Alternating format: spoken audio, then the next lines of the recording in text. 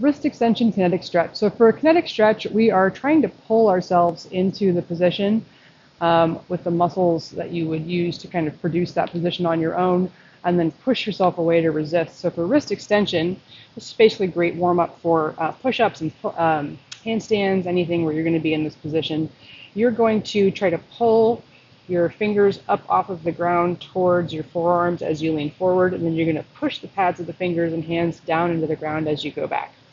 Pull yourself into the position, push yourself out of the position.